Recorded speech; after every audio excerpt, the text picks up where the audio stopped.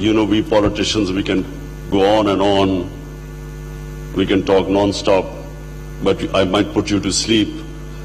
So I'll concentrate on those certain things which I think might interest you. Number one, it's important for me to make you realize what is my vision for Pakistan.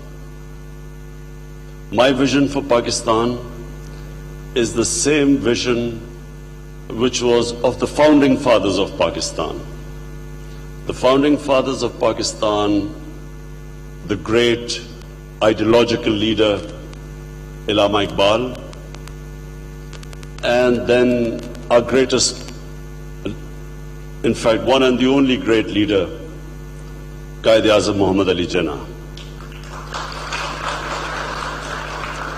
Their vision for Pakistan was that it should be based on the principles of the first Muslim state of Medina, formed by a prophet, Muhammad, peace be upon him. Now that Medina state was a modern state.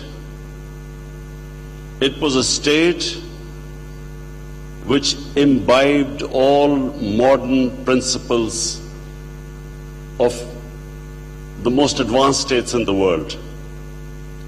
It was based on two principles: justice and compassion. They were the basis of the state of Medina. It became the first welfare state in the history of mankind. It became a state where rule of law was such that the head of the state, even the head of the state, was under the rule of law. And one big incident I always give to people, that the Khalifa, the head of the state of the time, lost a case against a Jewish citizen because the judge would not take the testimony of his son. So no one was above law. And every citizen, regardless of his religion, his ethnicity, was equal in the eyes of law. So number one was rule of law, and number two, the first welfare state in the history of mankind, where all the weak strata of society were taken care by the state. So widows, orphans, handicapped, poor people, and pensions were introduced during the state of Medina. So the old people were also taken care of by the state. So this is what the state was built upon: tolerance, justice. And that state became the basis of one of the greatest civilizations in history for the next 700 years. Pakistan was meant to emulate that state. We lost our way. We went far away from that ideal. And if you ask me why Pakistan could not achieve its great God-given potential, it's because of this fact, that nations without a vision eventually die. There is always a vision that keeps members of a human community together. When the reason why the human community should have been together, when that reason fades away, so does that nation. So my vision is to go back to the reason why Pakistan was made. Go back to the vision of Pakistan, what the founding fathers envisaged Pakistan to be. So a welfare state. Even though our country is suffering from probably its worst economic crisis, we have already embarked upon making our country into a welfare state.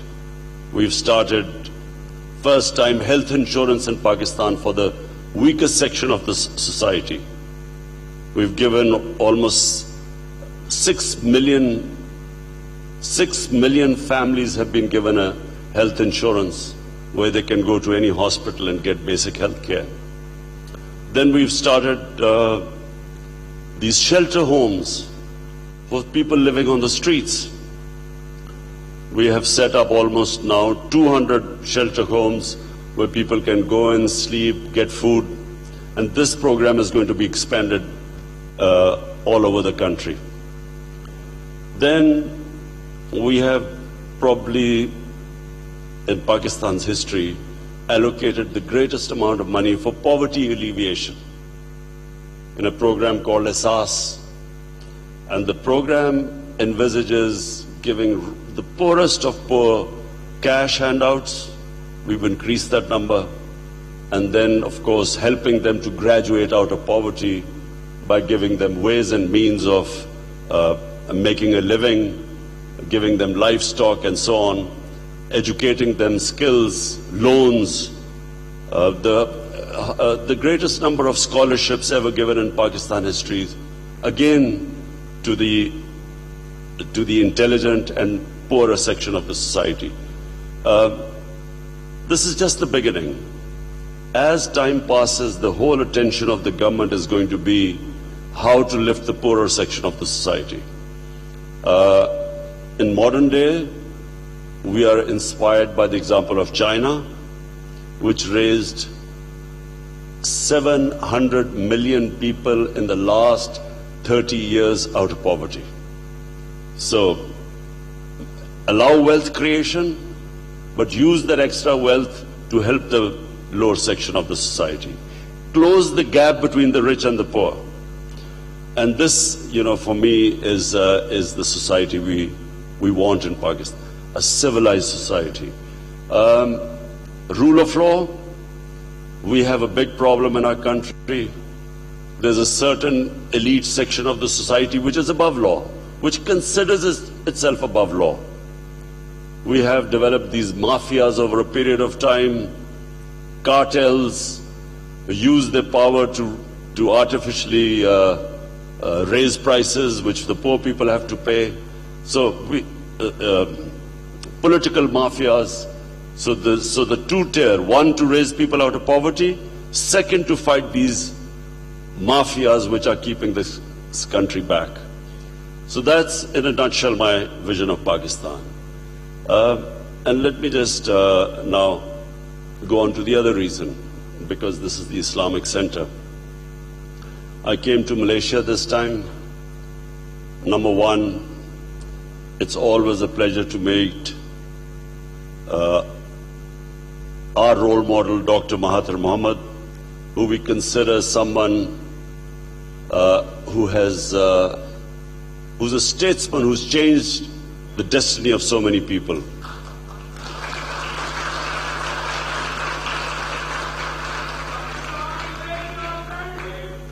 We have seen how Malaysia transformed in my lifetime, how Malaysia developed. But what I also like about Malaysia, it's a very civilized society. Why do I say civilized society? I find there is a harmony between religions, between ethnic groups, which I think is, as I repeat, hallmark of a civilized society. We like to look upon the golden age of Islam. All different religions lived together. There was tolerance, acceptance. Religion was never treated as something which people could be brought in through force. Religion was purely something about the heart and the mind, not physical. And in Malaysia, you see this tolerance, the way people live, which, in my opinion, is really to be admired. I was supposed to come here in December at the KL summit. The reason was that we wanted to highlight Islamophobia. Islamophobia has grown. I spent my early days playing professional cricket in England, traveling the world. I went to university in England. And I saw three distinct watersheds when this Islamophobia kept growing. Number one was the Iranian Revolution. Iranian Revolution spread fear in the Western world that the entire Muslim world will be taken over by an Islamic revolution, which will be anti the West. So that was the first time in the Western countries this fear of Islam started. And this idea that this revolution will go against the Western interests. So that was number one. Then came 1989. An awful character called Salman Rushdie wrote a book which was blasphemous, called Satanic Verses. That became the second watershed, because the reaction in the Muslim world to the book could not be understood by people in the West, because they needed to understand why were the Muslims reacting to this blasphemy against our Prophet. I consider that the biggest failure of the Muslim world, the Muslim leadership, because it was up to the Muslim leadership to explain to the Western people why did it matter to us so much. We needed to explain to them that Prophet Muhammad, peace be upon him, lives in our hearts. Why do we love him so much? Why do we respect him so much? We needed to explain to people. In the Western countries, specifically in Europe, religion is not taken the way we Muslims live our religion. There were comedy programs about their religious figures. When I first went to England, I was shocked. They have a completely different attitude. So we needed to explain to them, why was this causing us so much pain? We failed. And from then onwards, in the West, this idea came that Islam is an intolerant religion, it's against the Western values, and so on, and so the Islamophobia started increasing from them. Then came 9/11. Now 9/11 was simply so many criminals, 15 or 16 or however they were, criminals conducting a terrorist act. The big disaster for the Muslim world was that when the Western leaders started calling it Islamic terrorism, we should have all objected. What had their act, their terrorist act, what had that got to do with Islam? There was no connection between Islam and those terrorist acts. And from there onwards, because we did not question them, because our Muslim leadership, rather than saying that Islam had nothing to do with it, delinking Islam with terrorism, and especially suicide bombing, suicide attacks, unfortunately the Muslim world started also using the Western terminology, moderate Islam and radical Islam. And that, I'm afraid, was the worst thing that happened to Muslims all over, especially Muslims living in Western countries. Because how was the common man in the street, how was he going to distinguish between a moderate Muslim and a radical Muslim? So all Muslims became, for them, terrorists or radicals. So Islamophobia started growing even more. And because we the Muslim countries did not stop and question this, that terrorism and religion have no linkage. Suicide attacks would then also link to Islam, because a suicide attacker, when he blew himself up, he was supposed to go to heavens.